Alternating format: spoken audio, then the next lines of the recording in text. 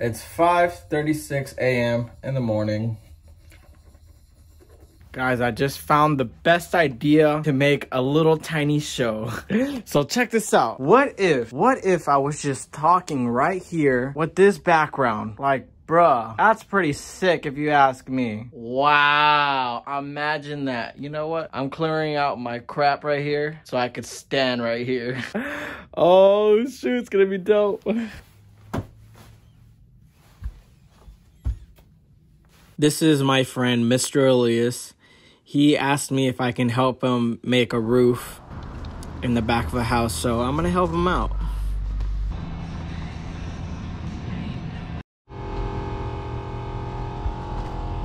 All right, I asked you guys to ask me questions on my Instagram, and I got the best questions ever. Let's just get right into it. My friend Abraham asked me, what's the nastiest thing you've ate? I can't think of anything nasty I've ate, but I don't like white rice. Never been a fan of it. I'm used to the Mexican rice where it has the tomato sauce in it. I just can't do white rice. Next question says, Christian asked, bro, you should watch the Minorities. They funny and you should do some like that. Bro, I watched their YouTube channel and bro, they're freaking crazy. A lot of very attractive women on that show. I like that YouTube show. Sorry, I don't know how to pronounce your Instagram name, but MXRA Kid says, would you skate with a group of viewers? Yes, sometimes when you're skating at a spot, they'll come up and just watch you.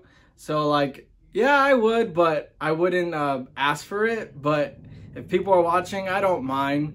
Unless I'm doing like a crazy trick and everybody's watching me, that would kind of scare me. Next question. My best friend Hope asked, what's under your bed? I don't know, probably a bunch of big red cans. Love you, Hope. Okay, so my cousin's girlfriend, she asked me a bunch of good questions. Thank you so much for giving me questions like this. Okay, her first question was, are you looking for a relationship / wanting to be in one? Yes, I do. Yes, I do want to be in a relationship. I'm not looking. I'm just like, whatever happens, happens. I'm not like, I need a girlfriend. She asked, how long does it typically take you to sell something? If I get a really good product, usually the same day. Another question she asked, do you see yourself reselling in the future? Hell yeah, I'm gonna be reselling for the rest of my life. It's what I like to do. It's very fun. I get a rush from selling a lot of furniture. That might not be what I'm doing in the future, but I still will always go to it. Another question, how do you feel selling your first item and what was the item? That was a good ass question. My first item was a skateboard. I have a lot of knowledge in skateboarding and I know what could sell and what doesn't. So skateboards was my first thing I was selling on OfferUp, but my first hustle was selling candy. Oh, I would get a Skittle variety pack. It would be like 40 pieces of candy.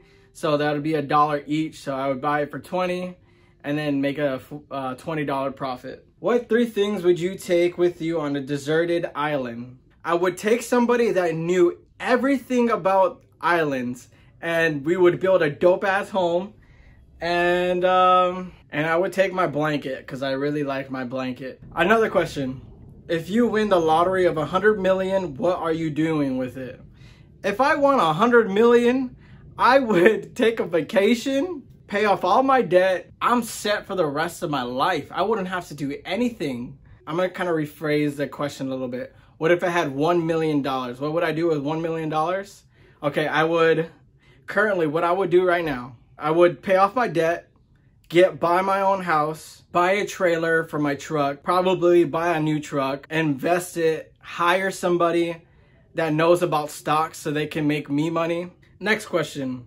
What are your thoughts about your life / future? So at the beginning of 2020, my life has changed so much. My ex-girlfriend dumped me and it changed my life completely, like in a very good way. Like, I can't even put into words how I'm doing things that I actually like. I'm doing the things that I actually want to do in life. the thoughts about future. I hope the future turns out really good. I really hope so. She asked another question. That nighttime video where it was driving and it was sped up looks like a really good intro. She's talking about this time lapse. I'll show you right here. This time lapse, it was a really cool time lapse of me driving in my car. And she's suggesting that I somehow use that for an intro video.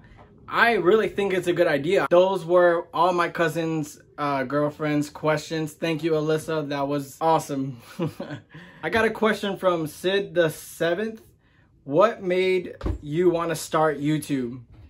What made me want to start YouTube was I definitely got inspired by Adam LZ, Logan Paul, Jake Paul, Casey Neistat, John Hill, the Nook Boys, Danny Duncan, Jason Nash, of course, David Dobrik, Eric, Jeff, Mike Malak, George, Joe Tsukawa, Gary V. This list goes on and on and on. I watch a lot of YouTube. I'm very, very inspired by YouTube. I got a question from PBD. Honest thoughts on me, bro. By the way, you're the man. Okay, let me look at your Instagram. I kind of don't recognize your Instagram. I remember you. Bro, you're cool, man. Keep up, keep posting. Keep posting on your Instagram, dude. Do what you love and don't do it for nobody else but yourself, son. I hope I didn't bore y'all with these answers. Guys, if we can get 100 subscribers before 2021, that would be dope as hell. Guys, thank you for tuning in. Please like and subscribe.